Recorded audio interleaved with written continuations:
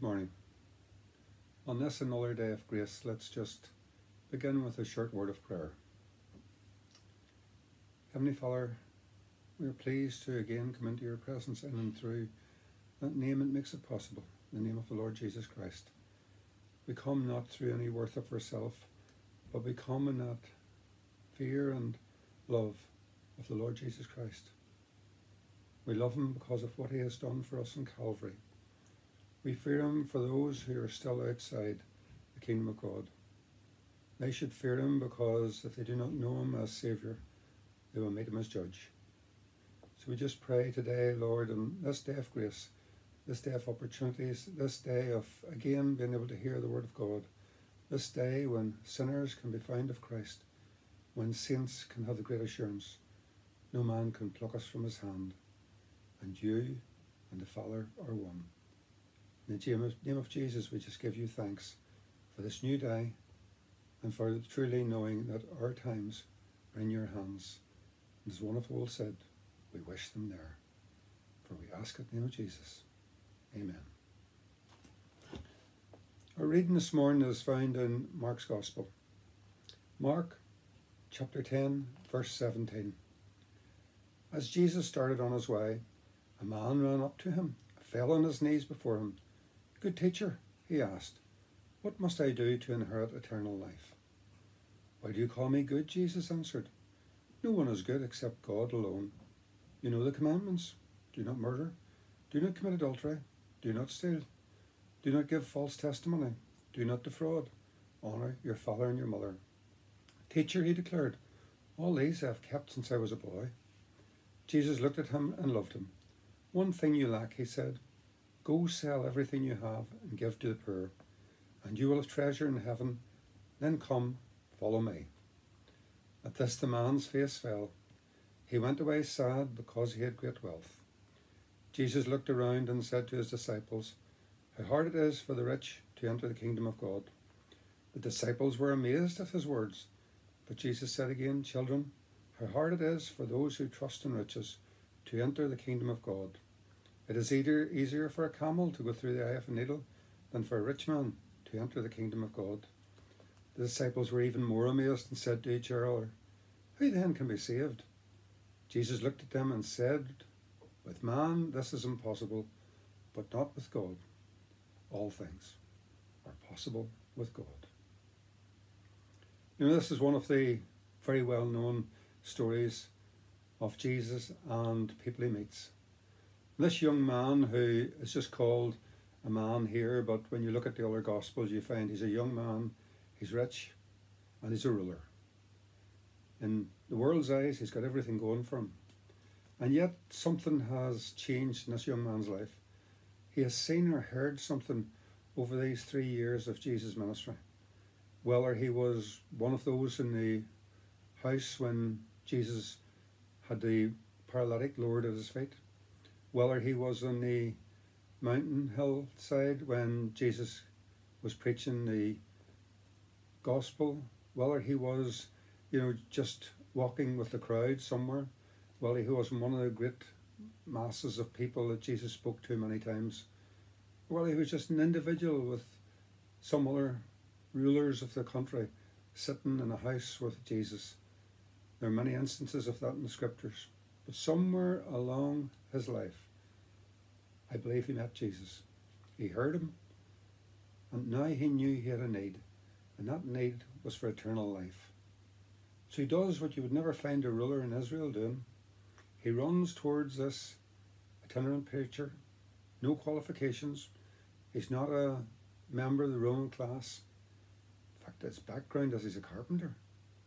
He runs to him, and instead of being like a normal ruler and looking him straight in the face, he falls at his feet and asks, good teacher, what must I do to inherit eternal life? Jesus looks at him and says, why do you call me good? Because there's no one good but God alone.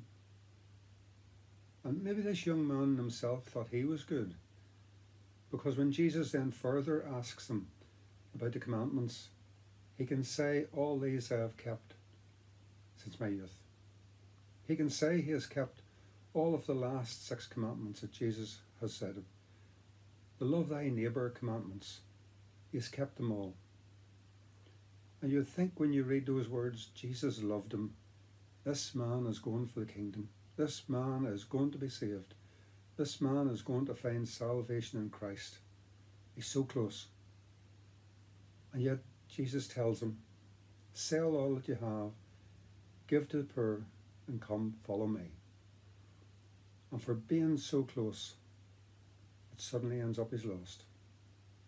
He walks away sad.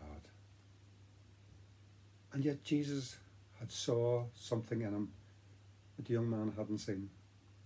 When he came to Jesus, he said, what must I do, not to get eternal life, but to inherit? There was part of him thought he was entitled to eternal life. No one's entitled to eternal life.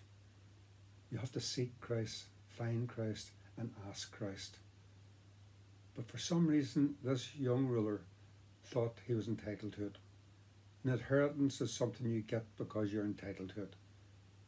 He wasn't entitled, as none of us are, to eternal life. We have to ask to receive.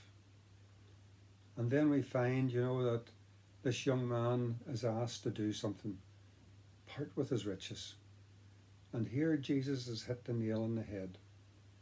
This young, rich ruler has something before God. You notice Jesus didn't ask him the first 4 commandments. Thou shalt have no other gods before me. Thou shalt make unto me any graven image. Remember the Sabbath day to keep it holy. But these are the ones he didn't keep. His riches came before God. He had another God.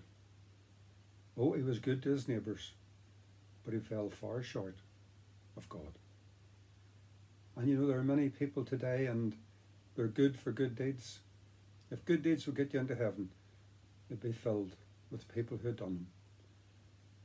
But God doesn't work like that. Heaven is open to the whosoever.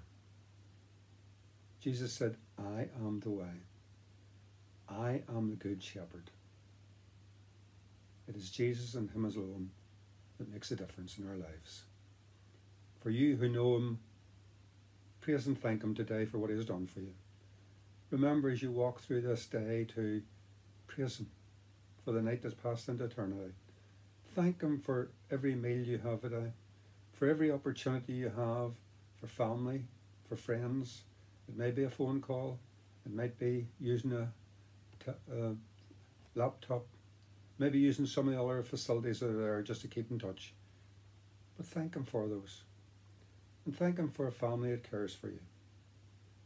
At the same time, let us all remember those who today do not know the Lord. Those who will live this day as if there's a tomorrow and the next day and the next day. The truth of the matter is that we live one day at a time.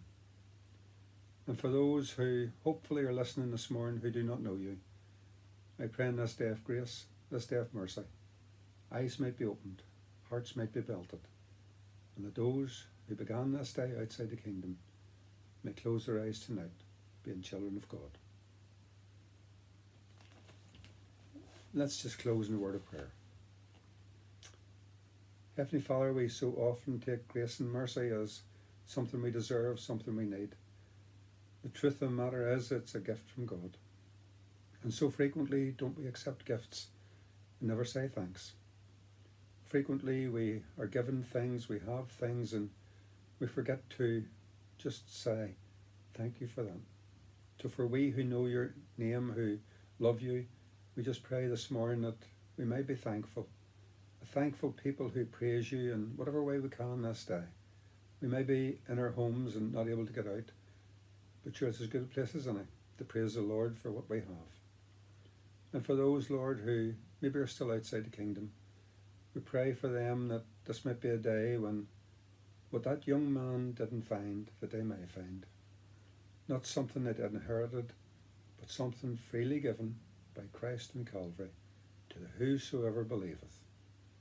So Lord, we leave this day in your hands, and we're mindful in this COVID-19 virus that There are many throughout our land who today have an empty chair and a silent voice. We pray that that peace that only you can give might be theirs. We pray, Lord, you'll be a comforter to them when, because of the shut-in situation, they cannot get the comfort and love they would normally find in a normal day.